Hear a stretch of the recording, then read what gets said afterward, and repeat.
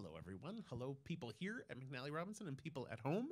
My name's Mark, and my guest tonight here for Music Talk from McNally is Dinuk Wijeratne. Dinuk, welcome to Saskatoon. Thank you so much for having me. Have you been to Saskatoon before? I have once. It's Oh. probably been about a decade. Okay. I was here to do a project with the wind ensemble. Yes, with Darren Olerking. With Invisible Cities. Yes, Yeah. of course. Yeah. I was there. I can't believe I forgot that. There you go. And that piece is still ticking along. Yes, yeah, done quite often. Yeah. Just had a redo, didn't it? An orchestral version. Yeah. Yeah. So I'm Well, hoping to see Darren soon. Yeah. Great. Yeah. Well, then we'll have to do it here now. Okay. Bring it back to life, make it full circle. It is such a thrill to have you here. We were just talking before this that you and I first started talking about this concert in 2019. Oh, yes. In the before times. Yeah. whatever the before times means to us anymore. But I actually remember meeting you and hearing you speak in I think it was 2011. Like, that's a long time ago in Nova Scotia, and being inspired by you. And I remember actually watching you perform a few years ago. Gosh, this is a long time ago as well, with Keenan.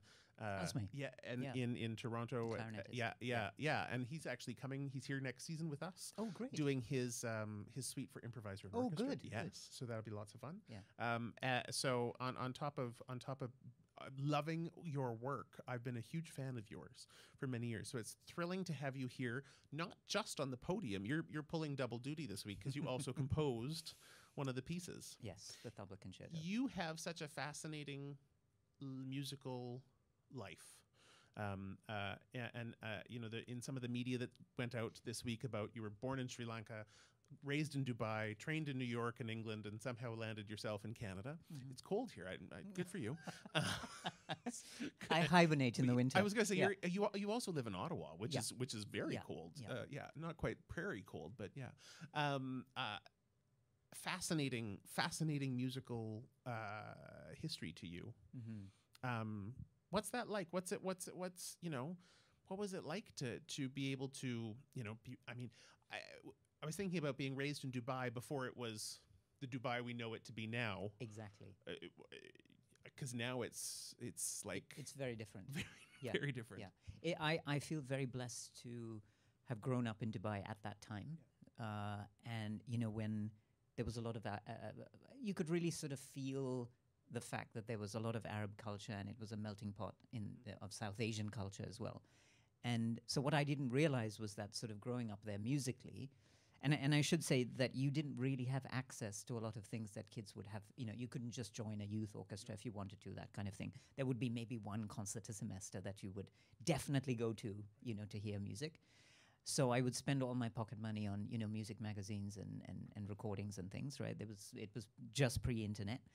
And but what I didn't realize was, while I was having a Western education at a very good school that offered music, all of the sounds of the Middle East and South Asian music were really going in here. And what happens is then when you move away from that place, it starts to come out. And if you're an artist, you want to engage with it. Right. Yeah. And I mean, it is fascinating how Dubai, even more of a melting pot now. Because it's become such an international hotbed. I have a friend currently moving there. Actually, Right. It's fascinating how the history of that city alone is sort of changing the world. It changes so rapidly. Yeah. It is possibly the most multicultural city in the world, like Toronto, and I think that really made an imprint. So if music was challenging to seek out, how did you end up in this wonderful career? What was is there a moment that can pinpoint and go, this is where you went, oh, I want to do this? Oh yeah, it was when I heard Mozart's music for the first time, and that was because I bought a recording. I think because I liked the way the cover looked. That's it. Yeah. Because you should judge a CD by its exactly. cover. You should. Yeah. And I think, again, that was because no one was telling me, well, you should be listening to this or that, which was actually an advantage, right? No one was curating my musical selections. And, my mother's a retired dancer, and my father, he plays pretty good jazz piano by ear and everything. So they had a collection, and I would just kind of pick things off the shelves. And, one day it would be Sri Lankan traditional music or Miles Davis or Mozart or something, right? But I bought this recording because I liked the look of the cover, and I remember listening to it and there was just that moment, like you hear it was a piano concerto, and you hear the orchestra set up the soloist comes in, and at that moment I just thought, this is just miraculous, and whatever this is, I want to be closer to it. And about that time, there was a music class at my school where the context of how people were creating these pieces came up, and that really helped. It wasn't just sound, but there was some context.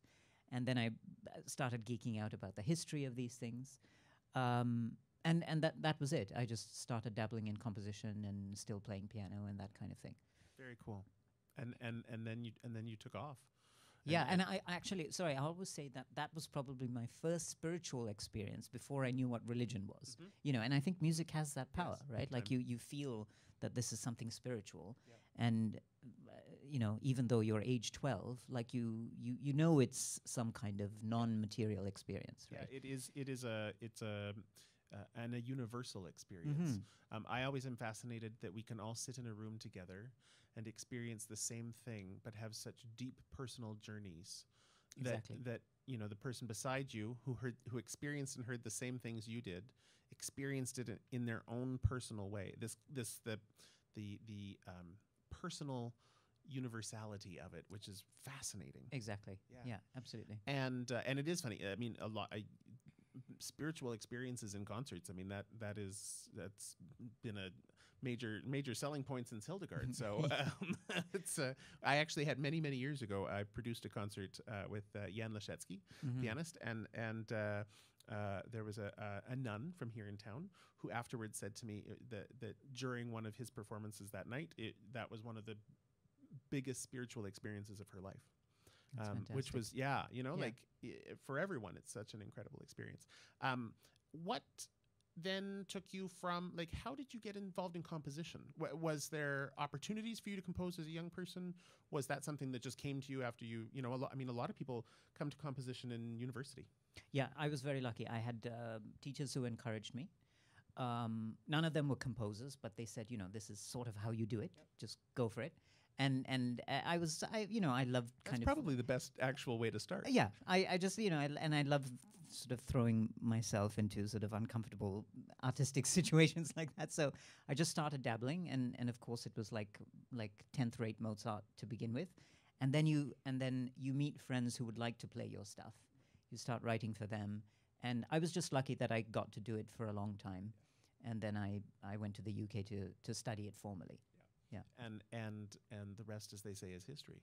You have a huge output of music, and in pretty much every genre. I would say so, except opera. I was going to say you don't yet have an opera. I don't think I have an opera in me in this lifetime, just because it's so exhausting. It's so much work. Yeah, it's too much work. Unless it's absurdist. Yeah. It's so much work. Or as we all say in the industry, unless you get a grant. And then if you get the grant, then you've got an opera in you. This Tabla concerto, it brings all sorts of your own uniqueness to it, because you were able to write for classical orchestra. Orchestra is orchestras as we know them, very European. There are other versions of large music ensembles which we sort of call orchestras now, and existed throughout the world even long before Europeans were doing their orchestras. But you were able to actually use those textures, those colors, and insert tabla, which is not an instrument that is found in a European orchestra. Exactly, and that was a deliberate choice. The only non-Western instrument on the stage is the tabla. Otherwise, it was a choice to showcase the tabla with another favorite instrument, which is the Western classical orchestra. Yeah. So our audiences heard your music first a few years ago. We did Yatra, which was such a phenomenal hit, and that was actually one of the reasons I was like, okay, we got to do more. Tell us about this concerto. It's fascinating because it tells stories. Now, all music tells a story, and you don't necessarily need to know the story to experience the story. That's a very good point. And I actually think that is one of the brilliant things that you've achieved in this piece. Well, it actually doesn't have a story, which is a very good point, However, I think, and increasingly I find this, if you want at this point in my life, I have very little time. So if I take on a project and I want to write a piece of music, it has to really have a sharp perspective, and it has to be clear. And I think with the Tabla Concerto, it took 10 years from the time I had the idea, which was sort of sitting with a tabla player friend in a coffee shop in New York, where I just said, wouldn't it be amazing to hear your instrument in front of the sound of a Western classical orchestra? And that was it. And then you just wait, and it just sort of goes, the idea goes into a drawer or something, and then you have to, I came to a different country, met an orchestra, met a fantastic conductor, got the funding. It took all that time. And then so it was premiered in 2012, and so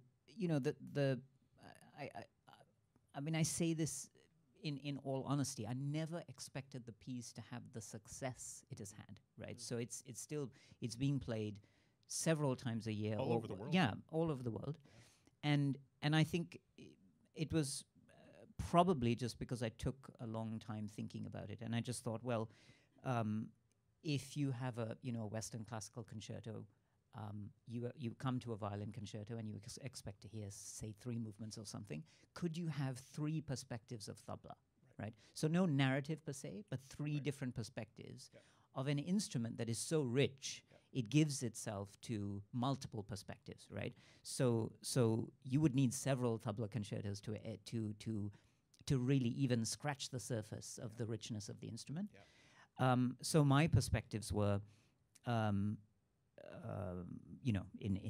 just random order. The last movement is, for me, a representation of what happens in a traditional Indian classical tabla recital, where they speak the compositions, right? They recite the compositions. So all the compositions have a sort of onomatopoeic sound, and that's very exciting. It always, it's the part of the recording I always skip to. Much cooler solfege. Yeah, exactly. Yeah, for the music geeks in the room or at home. Exactly. It's much cooler than solfege. Anyway. And so I thought, okay, that's going to go in there. And then the second movement is the tabla you hear as accompanist to non-classical Indian music, meaning folk music, right? So the tabla is actually used as a sort of gentle accompanist for beautiful songs and, songs about love and all of these things, right? And so there's this sort of little depiction of that in the slow movement. And then in the first movement, it's the tabla that you've heard if you didn't know it was tabla. So the samples of tabla you hear in a movie soundtrack or something.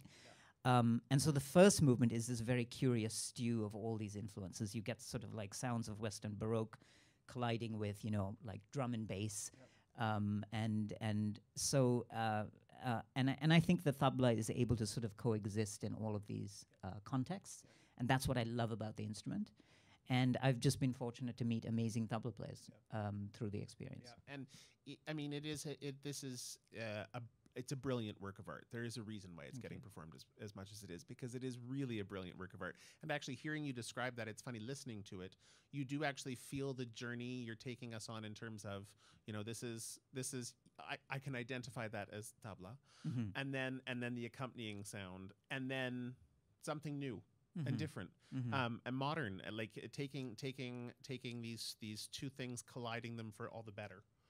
Which is fascinating, and it was really also interesting because I remember when we first started talking about it and bringing Shawn Mativetsky on to do this project, because it's challenging for tabla players. Oh yeah.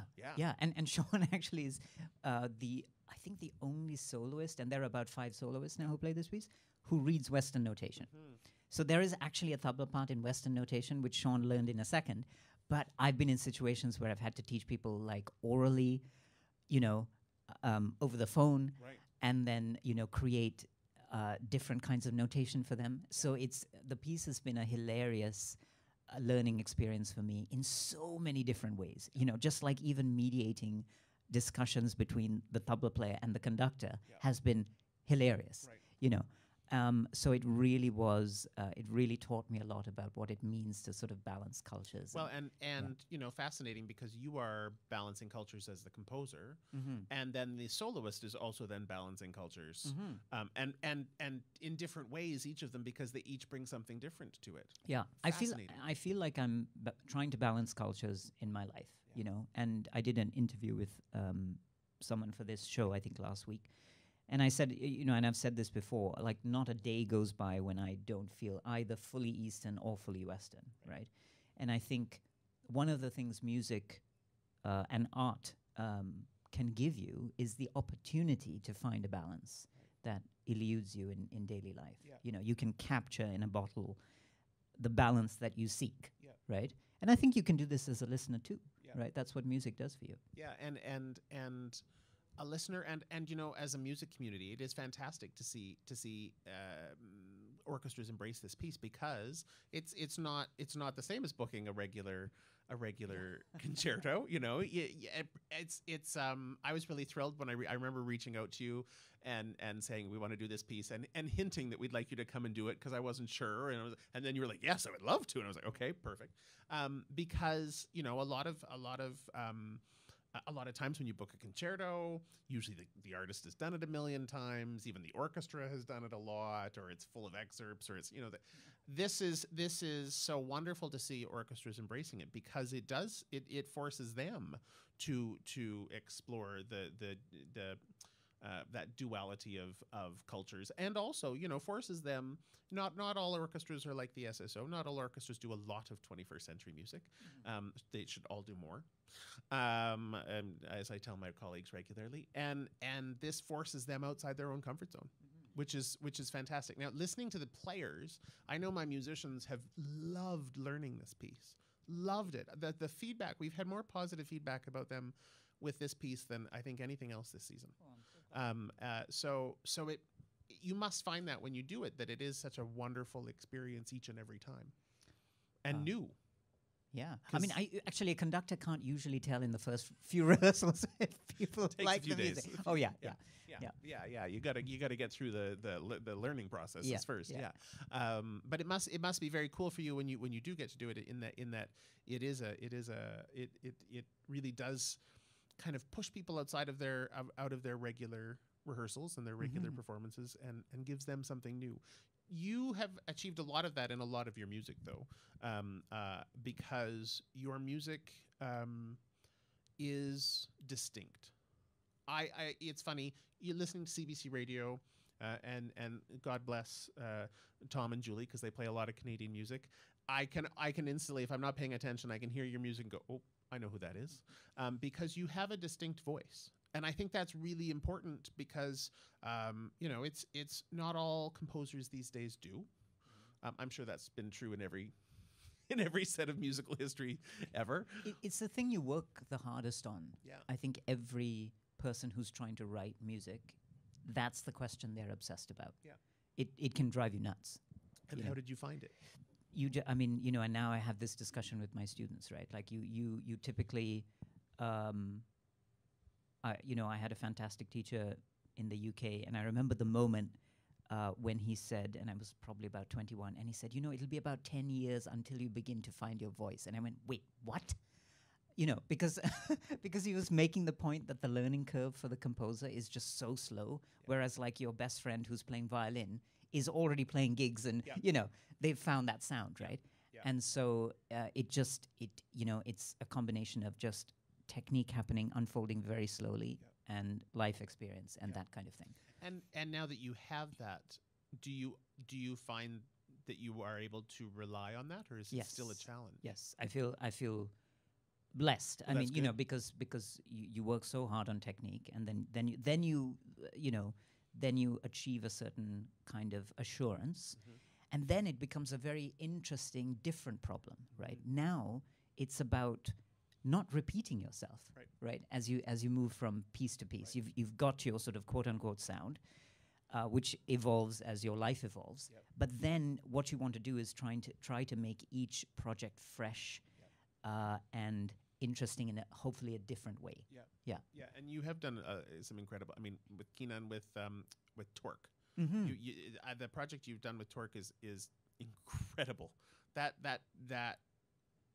and different. Again, I mean, you're writing for how many? There's 4 of them. Is there 4 in Torque? Yeah. Percussion ensemble.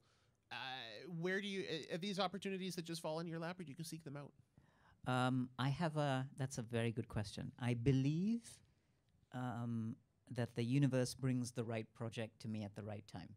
And so now I actually don't, it's funny, I don't go chasing after them. Right. I just kind of wait for the signs. Right. And because it's just, I do think very carefully about the people I'm collaborating with. Yeah. And because it's all about people. Yeah. And I think if you really resonate with people, Yeah. it just works out. Yeah. You know. Yeah.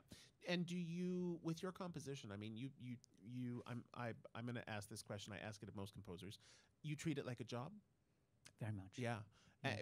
And I think that's something that, a lot of non-musical people or people who don't get to work with composers a lot assume, you're Mozart, and when the inspiration strikes, you run to the keyboard. No, that's not how it works. Yeah. First of all, I wish I had his level of inspiration, and then and you've just got to compartmentalize. And now my wife and I have a 1-year-old, and so it's like you just have to, like, when the clock starts and you've got an hour, right? You just gotta go at it. Yeah. And do you work towards deadlines, or do you like? I know some composers who the closer the deadline gets, the more inspired they get. No. I have to really pace myself. Yeah. So I'm fairly good at, like, I see the deadline and I know how hard I have to work and how I spread it out. But it's all about building systems that work. And now you get to teach composition to students. I do. I actually I have a. I moved to Ottawa because I got a professorship at the university, and it ended up being for conducting. Right. So if I have sort of hours left, they give me some composition students. But I also teach in the summer at the Lunenburg Academy. Yeah. And What is it like to teach that now? Are you finding yourself saying to the 21-year-olds, "Don't worry, you've got 10 more years"? Yeah. It's interesting because it's a difficult thing to teach because it's very nebulous, right? Like it's much easier to teach piano or conducting, I find, because it's so mechanical, and you can say you do this and you do that, and but with composition, what I find fascinating now is sort of breaking down all of the components, including the psychological ones. Like, what is the mindset of what is your mindset when the process works versus what is your mindset on those days where you're tearing your hair out, right? And then, like, so can you optimize that? Right. I think so it's a very sort of sports psychology thing, and I always think, well, no one taught that to us, right? But in all these other industries, they're really analyzing the heck out of this. Yes. And so that really fascinates me, and taking a lot of creative ideas from other industries. I have to say, mostly from everything else except music, right, is now useful to me. And so I like talking about that. It's fascinating you bring up the sports psychology. I mean, we have sports psychology to thank for Barbara Hannigan. Because they're one of the great artists alive today, and one of the most creative brains on the planet, who really struggled with and still struggles with stage fright, with deep anxiety about live performance, and began working with a very important sports psychologist in Holland, and that changed her life, and she went from being I'm a good singer to, oh, and I actually also conduct. Oh, yeah, and I direct, and I do all these things, and I come up with these creative projects. Oh, and I'll conduct and sing at the same time. Yeah. And without that, I got to do some work with Barbara last year. And I mean, she still struggles with stage fright. I got to do something with her in Gothenburg last year. She was performing Brett Dean's "And Once I Played Ophelia," and she was, a bit of a wreck during rehearsal, right? And walked out on stage for the concert and gave, as she called it, her best performance ever of that piece. It's amazing. It is amazing. And Johannes Moser, the cellist, talks about sports psychology really affecting him as well. We don't teach it. No. We don't talk about it. We train people to play their instruments and stay in their lane. Yeah. And then throw them into the industry. Yeah. And we have not prepared them for it. exactly. And now I really think, I mean, creativity is now the commodity that every young person is going to need, absolutely. In every career. Yeah, absolutely. Because, there'll be a time where, it'll be so easy to search for something that anything you can Google is just is pointless to keep in your head, right? So then what skill do you have? And that is your ability to come up with new content and to create a unique perspective. And you're only going to be able to do that if you're able to sort of intersectionalize and pull things from different places, Well, and particularly in a world with Chat GTP. Yeah. We actually we used AI to write a blog post earlier this winter because it was, let's see how will it do. Oh, and it was and actually it's pretty good. It was pretty good. Yeah. It was a bit dull, but it was pretty good, and it took us no time. So that creativity is going to change the world because we do have to be smarter than Google. Yeah. Hopefully. Yeah. As I said, you pull double duty. You're leading a dual life this weekend because you're on the podium. What's it like to conceive of these programs? I remember our first email and then our phone call, and it was quite a lengthy phone call about not wanting to do Scheherazade. And then last year when we're like, okay, let's do this concert, let's redo this concert, and you're like, I want to do Scheherazade. Yeah. What's it like? Is that composer or conductor, or is it always both making those decisions? You mean particularly about Scheherazade? Well, it's kind of a funny story because I think when we spoke, and it was in the pandemic, the Tabla Concerto was actually being programmed a lot and live streamed during the pandemic. And the funny thing was, all these conductors were pairing it with Scheherazade, and I had this reaction where I was thinking, oh, you're just doing that because of the whole East-West thing, and so I went through this phase. And I think that's when we spoke. And then I said, no, absolutely not, And now I just think, gosh, I love that piece. I just love that piece. And so I think, it's important to have the discussion about why people might call it a quote-unquote Orientalist piece. And then pair it with a Tabla Concerto, which is, written in our time, where the creator would be someone specifically from the place, or that region. So that's been an interesting internal journey. Well, and it also allows, we have to have a bigger discussion than simply throwing the baby out with the bathwater. Absolutely. There are a lot of people who feel that this is one of those pieces that is full of cultural appropriation, so therefore it should just be gotten rid of. Mm-hmm. It's an incredible piece of music. Oh, it is. And with all of the faults that we might see about it through our modern lens, you cannot take away from it that it is one of the great works for orchestra. Yeah. And so I loved that discussion we first had on it, and I loved the follow-up discussion because it's like, whoa, okay, here we go. We're going the other way. Great, perfect. What's curious now about pairing them? Like what do you actually find curious in that pairing? I think it's just worth speaking to the audience about the context around the piece, right? And I have to say, like, I don't think about cultural appropriation when I hear that piece because I don't hear elements like that. But there are two interesting things about that piece. So the first thing is the Orientalist perspective, which is that it does fall into a category where the sort of the East was being exoticized, and it is the exotic other, right? And so you have to understand that in the context of its time. And Rimsky-Korsakov was a Russian composer who was really interested in developing a Russian sound because he wanted to differentiate Russian music from European music, right? And at the time, Russia was expanding, so it was actually close to the countries with sort of Asian influences. And so that was sort of influencing him. But beyond that, short of going inside his head, you don't know exactly, right? So, and then it's a depiction of the stories from the Arabian Nights.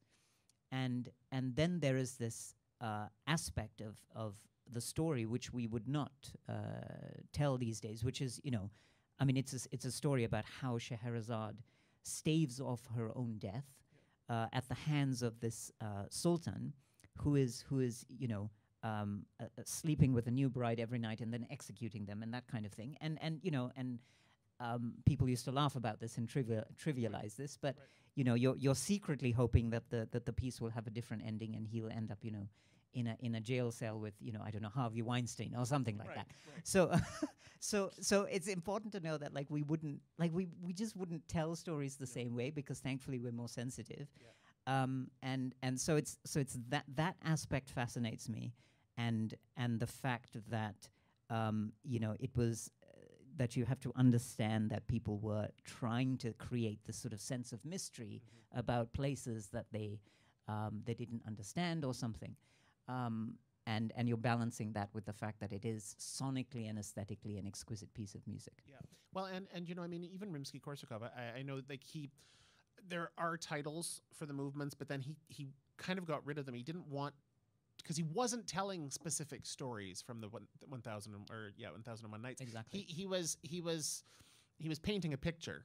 Yeah. Much bigger than tiny little storytelling. Exactly. And so even he himself was walking away from what it sort of became famous for. Exactly. And he didn't want it to be too on the nose. And I think compositionally that was a really savvy choice, because you can't even go to the stories and say, oh, well, this moment in this is this and that.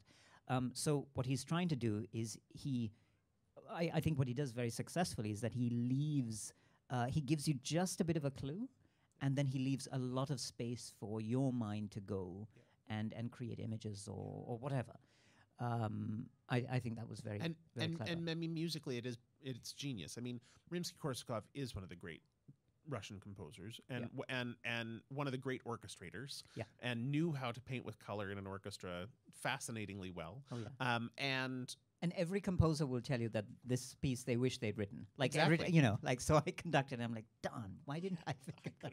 Yeah. Yeah. I mean, the other thing that musically it's spectacular. It does take the listener somewhere exotic. It doesn't. It's not, as you say, like some of the pieces that are very you could point the cultural appropriation finger at. This doesn't have those. I don't hear it. He's not ripping something off. I don't hear it the way you hear some pieces from the 1800s where they were trying to do that, and then you hear a phrase and sometimes it makes you cringe. I don't hear any of that here. No, he's writing. He's writing with a bigger, fuller palette, with his own. And I think he also. It's a showcase for the orchestra. Almost everybody gets a solo at some point. Yeah. Holy goodness! Yeah. So he really put together a great piece of music. Yeah. That musicians love, but so do audiences. And at the end of the day, before we started tonight, we were talking about the importance of relevance, and audiences still love this piece because it is still relevant. Yeah. Musically, it still takes them somewhere. And I think that's one of the geniuses about this piece. Well, you can appreciate it on so many different levels, right? Like you can hear it musically and it makes sense, and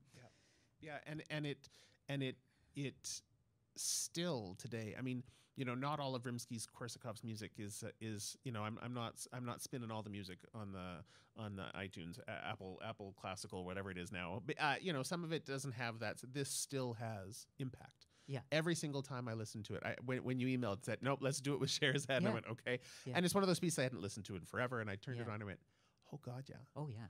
It's so. What do you hope the audience takes away from this weekend? Gosh, I don't know. I just hope that they enjoy all of the music and they can find things in the music that they, I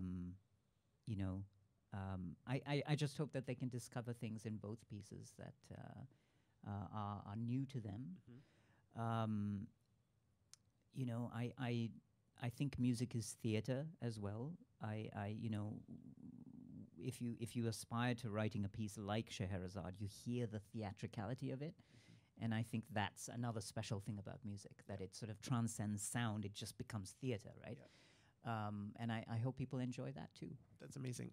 One of the questions that came in from online was that, there are artists out there who can't listen to their own music or their own performances. How the heck do you conduct it? Does it bother you? No. I mean, I think the stuff you like gets better with age, and the stuff you haven't done well, like you just start to then just like push it aside. Yeah. No, and but then you're just in the moment you're just kind of concerned about how to bring it off the page. Right. Yeah. Right. Yeah. Yeah. Because there are a lot of composers who don't, and a lot of artists. I know a lot of very famous touring guest artists who have never heard some of their own recordings because they just can't. Yeah. Which is a fascinating thing. Are there any questions from the floor? Yash has a question. Yash, go ahead.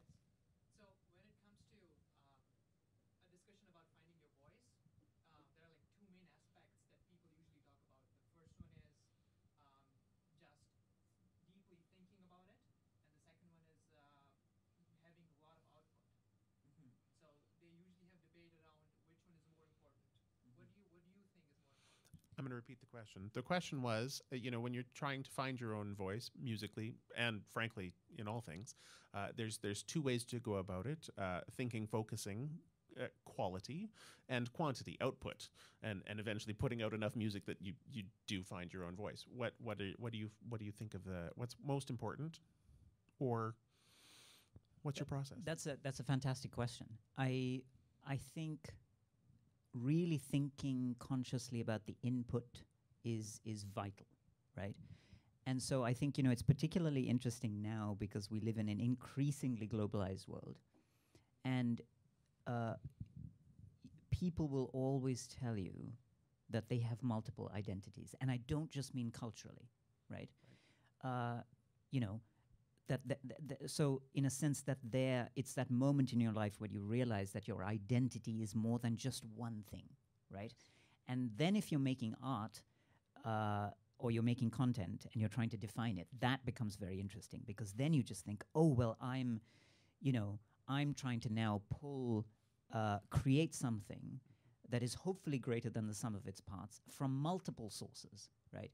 So I think it's important to really think consciously about what the input is and what your experience is and where you're coming from and where you want to go, and really sort of strategize about what you want to say, and then so essentially then there is a conscious part of considering all the components that are going into that input and life experience. And then there is a trust that comes with the subconscious part, which is that if you just continue to create the output, that your voice will emerge. Exactly.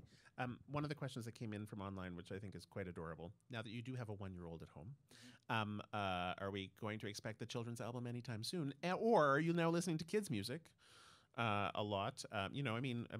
It's funny. I grew up in a household where, yes, we had the Raffi album, we had the Anne Marie Hippopotamus in My Bathtub, but I also remember when I first heard Wagner, and my dad took me to see John Vickers sing when I was 4. So I understand that children in musical households have different musical experiences. Right. Well, we're trying to expose her to sort of lots of different things. So she's exposed me to Raffi, and I didn't know about Raffi, right? Because I didn't grow up in Canada. So much fun. Yeah, fantastic. And at the same time, now I think her latest party trick is if you say, "Are you going to conduct?" she'll sort of like wave her arms like this because she's been hearing me practice Scheherazade and other things. That's fantastic. Yeah. Training a little conductor right from ground zero. That's nice. Do you learn things about your music when you conduct it? Like, do you learn new things and go, "Whoa, that was really good. Good on me." Or do you hear the parts you wish you could change? Yeah, that one. Yeah, what he said. Yes. Yeah. And do you go back and make changes? Sometimes. Yeah. It was funny. We had right before the pandemic, we had Rebecca Dale here. We did the North American premiere of her Materna Requiem. She flew over last minute for it from England, and I was sitting with her during rehearsal, and there was one of the movements just finished in dress rehearsal, and I turned to her and said, "That's some of the most beautiful music I've ever heard." And she went, "Oh God, it's drivel." She's like, "I'm going to go home and rewrite it." And I was like, oh, okay. So I can imagine conducting it. You go, oh, the hell was I doing? Yeah, exactly. Yeah. Yeah, exactly. Yeah. Any other questions? I know we've got one more from online, which is there a dream musician or instrument that you've yet to collaborate with? You are a great collaborator. I mean, you're a phenomenal collaborative pianist. So that makes you, as a musician, speaking on behalf of collaborative pianists everywhere, it's different. You Yeah. learn to have a relationship in a different way. Oh yeah, I mean, so it would be difficult to sort of. There are so many people, you know. I feel like, you know, one is just short of time, and you know, because like I said, you want to spend a lot of time thinking about what you want to say. That every project tends to now take longer, right? That's fair. Dinuk, thank you so much for being here. I'm It's been so a pleasure. thrilled that you're here to have your first time on the podium with us. Thank I look you. forward to having you back in the future. And you can see Dinuk in action with the SSO this weekend live at TCU Place or online at concertstream.tv. A huge thank you to everyone watching at home, for everybody here, and for everyone at McNally Robinson who helped us out tonight. Thank you. Thank you.